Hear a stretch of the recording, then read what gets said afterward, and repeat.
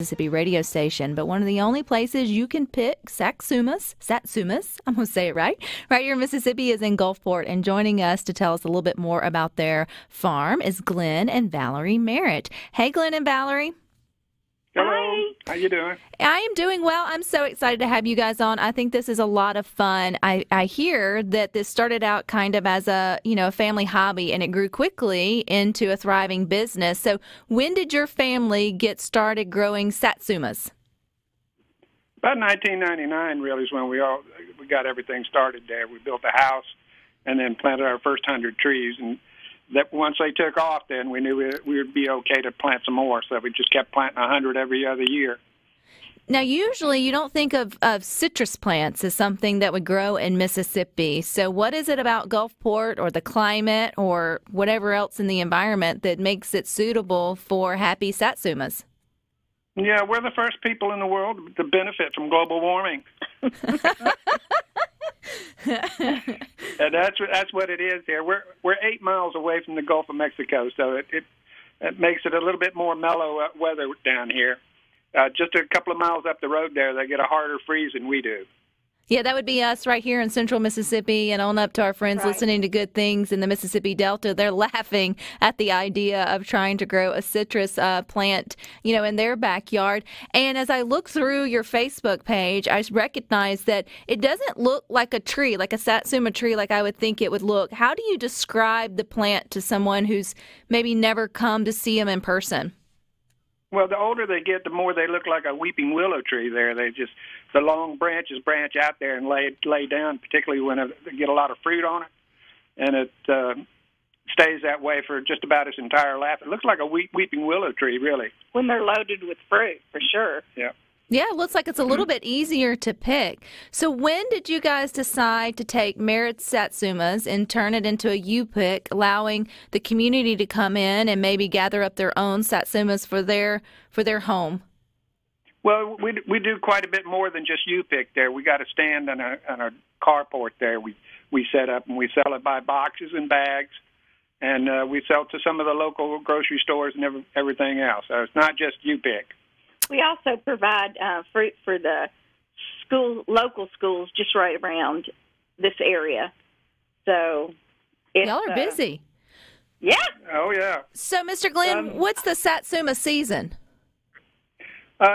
Usually at the end of September, 1st of October. October 10th is when we really get to swinging good, to January 1st. And sometimes it's even later than that. It all depends on what kind of summer and grow-out period we have. So you now have 400 trees there at Merritt Satsumas in Gulfport. How many Satsumas do you say that either you pick or somebody else is able to pick there on your farm every year? Normally, last year and the year before, I think it was about 40 tons. Wow. That's a lot of vitamin. That's a lot of vitamin C. Yes. Well, a single Satsuma tree will put out about 300 or 400 pounds of fruit. So in a lot of neighborhoods there, they put in a Satsuma tree. It supplies everybody in the neighborhood with fruit. And after they've been in the ground for about 8 years, they put on a lot of fruit. Yep. As they mature, they kind of just keep giving back and keep giving back. Well, well, if someone is listening to Good Things and says, you know what, I have heard about Satsumas. Maybe I think I've tried one or two, but especially as we get more north Mississippi. How do you describe them to people who come in scratching their head? It's like a tangerine, but they're seedless. The Satsuma variety is completely seedless. But you might find a fruit now and then have 1 or 2 seeds in them every once in a while. But it's closely related to a tangerine. Easy to peel. Yeah. So how do you get other plants if they don't have seeds, Mr. Glenn? They're all hybridized. They're all bud grafted from to a seed. It's a long story there. Hard to explain. Yeah, they're grafted. Yes. That's the only thing I can say. Is all Satsuma trees and citrus trees in general are grafted to a trifoliate orange trees. No, I think it's very interesting. Yeah, I mean, you just think like you would just go and put the seeds in the ground and then you get a plant, right? That's how they tell you that farming works, but it doesn't work that way every time. You won't get the same variety, though, when you try to grow one that way. Well, okay, that's not the only thing you guys grow there. What else you got going on at your farm?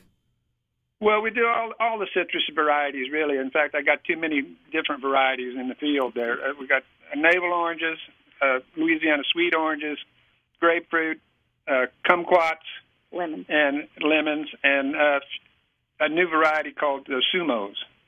Oh, I love a kumquat. I feel like anybody who's never tried one, if you see them one at your local grocery, you should just pick them up and give them a try. I think it's a fun Well, little... there's two varieties of those, though. One looks like a football, and the other looks like a Marble. round ones. The round ones are sweet, and the ones that look like a football are sour. I think I've had the football. They're not as large as a football, but they're longer, kind of like a grape kind of Right. Yeah. looking. Almost like a grape. Come and get the round ones there. They're really sweet. Real sweet. So if people want to come and visit your farm and just get what you've got provided, maybe they don't want to pick, maybe they're happy to hear that you have them already ready to go. Where exactly are you guys located? We're on Duckworth Road in Gulfport. There, it's just about a half a mile from the city limits, and we're about 3 miles away from a mile and a half away from the major highway 49. Are you open? What are your hours of operation? Oh, we're open from 9 to usually around 5:30.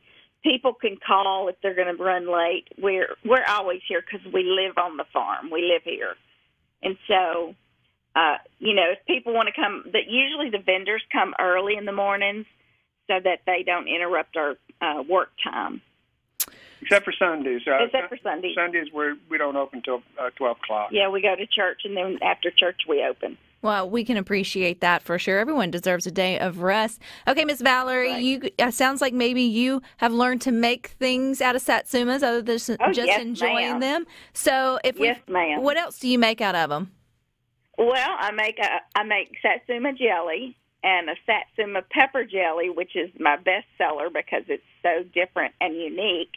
It's great to bake with and just eat with cream cheese. I love to pour it on my ham when I bake a ham. And then I also make orange Satsuma marmalade. I don't make anything with the oranges or the grapefruits because we're really concentrated on the Satsumas and what time we put into growing them. Do you make all of that? It's quite fun. I enjoy making the jam jelly, and it's fun. You had me at the pepper jelly, and now I'm thinking, man, we're coming right around to Thanksgiving. Have a new glaze on your ham, or even, maybe you gift that for Christmas, and then you can put it on your Easter ham, something a little bit different. Yeah. Is it only purchased there on site, or do y'all have a website for your jams and jellies? No, it's all here. We don't ship that because it's just we're so busy at this time of year. We just do not have time to do that too. Well, that gives But it's a great visit if y'all would like to come and take a tour. I'd love to show it to you. I was just going to say, that gives us a reason to come down there and visit the Mississippi Gulf Coast and add you guys to our list of places to stop. What is it about Satsumas or about citrus fruits, Mr. Glenn, that just said, you know what, this is going to be the produce for me, or sort of the crop for me? Oh, it was a couple of years ago that when we started this whole thing there, that it's a beautiful tree. I mean, Satsumas in general, they are absolutely gorgeous here until Hurricane Hugo came in and brought a little bug from Africa in here. It's called a leaf miner. And it curls up the leaves and everything, but the entire tree is still a beautiful tree. The only problem is that it's not cold hardy. The cold will kill the tree if it gets too cold for too long a time. And to me, about the trees are evergreen. They stay green year long. So you know how everything turns brown north of here, and you kind of get depressed. It's always bright and green here. And in the spring, they smell so wonderful. Oh my gosh, they just knock your nasal passage yes, out. It's wonderful. It's a great tour to come during the bloom season too, because it just smells. All my neighbors just love it because the whole place smells like a beautiful aroma of Satsuma blooms. It's just, you can't even explain it. Well, I love it. The pictures look absolutely beautiful. We had someone on our text line say they just visited your orchard a few weeks ago, that it's a wonderful place and wonderful people. Nice. So we appreciate your time here on Good Things, Mr. Glenn and Miss Valerie, and best of luck to you, and hopefully we'll see you there at the orchard. Yes, Sounds y'all good. come on. Yep. All Thank right. you for calling. Thank Absolutely. you for putting us on. All righty, there you go. Who knew it? Mississippi can grow fruit trees. The next thing you're going to hear is there's someone growing coffee. No, that's a lie. We don't have that much global warming in our neck of the woods just yet. But stick with us. We got more for you.